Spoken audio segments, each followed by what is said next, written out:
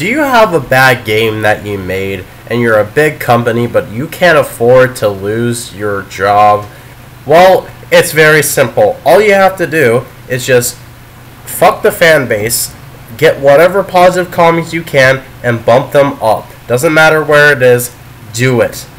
You even delete comments if you have to. I don't fucking care.